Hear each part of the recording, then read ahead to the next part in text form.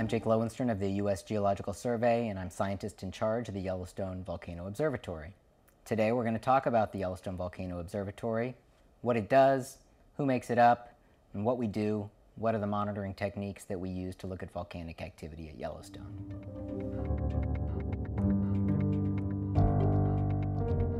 The Yellowstone Volcano Observatory is a virtual observatory. There is no building.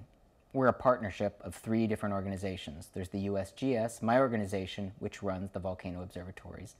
Then there's the University of Utah, and they run the seismic and ground deformation networks and are doing the geophysics involved with volcano monitoring.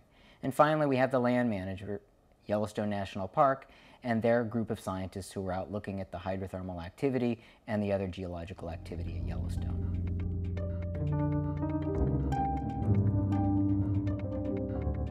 The main systems that we used for monitoring at Yellowstone are the seismic and the GPS ground deformation systems. The seismic system is about 27 different seismic stations. They are spread out all over Yellowstone, and they allow us to look at the size of earthquakes, the timing of earthquakes, and the magnitude, how big they are, how much energy they release. Beyond that, we have GPS stations, and the GPS stations are on very fixed monuments that are put into the ground, and they're averaging their location over many, many days and are taking data constantly.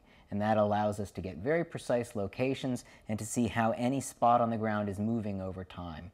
And as with the result of having this technique, we can see that the ground at Yellowstone, for example, in this area right here, has moved about 20 centimeters or something around 12 inches upwards over the last 4.5 years.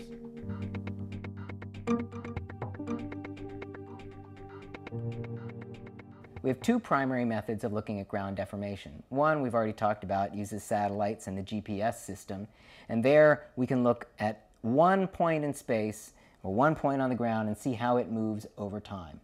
We have another technique that allows us to look at all of the ground surface at the same time, and that's called INSAR, or interferometric synthetic aperture radar.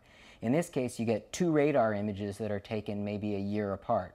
And you can't see what happened over that year, but you can see the amount of movement everywhere within the park over that 1-year time shift.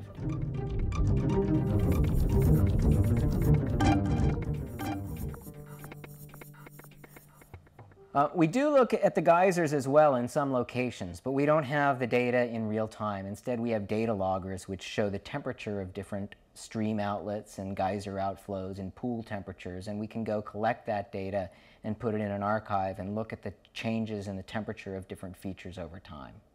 Another thing that we have is the park has contracted with various different university groups to fly over Yellowstone and take thermal images of the park. And what they're trying to do with those thermal images is look at how the park changes over time and see if some of the thermal areas are shrinking and other ones are growing.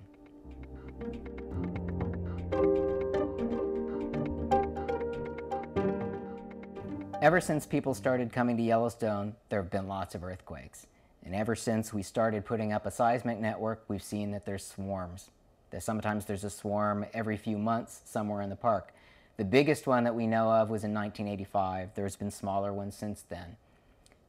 Also, we know that there's been the ground moving up and down over time.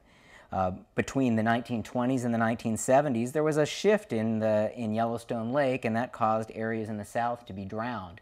And there was about 80 centimeters of upward movement of the caldera floor up in this region. And so we know that there's been this kind of activity. When people have looked at lake levels in the past, they've seen over the past 10,000 years there's even bigger uplifts and downwarps that have been occurring at Yellowstone. So this clearly is the kind of activity that is always happening at Yellowstone. You go around calderas and other places in the world, and we can even find more extreme examples of ground deformation of swarms, also without any volcanic activity. So in general, anytime we see a swarm or we see a bit of ground deformation, we don't necessarily think that this is indicating a volcanic eruption.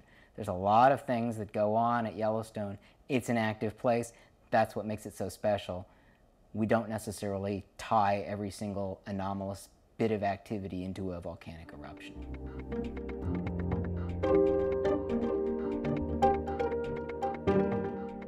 So YVO includes a couple different people working from the U.S. Geological Survey, a couple people working at Yellowstone National Park, and a group of people working at the University of Utah on the geophysical data, the seismic and GPS data.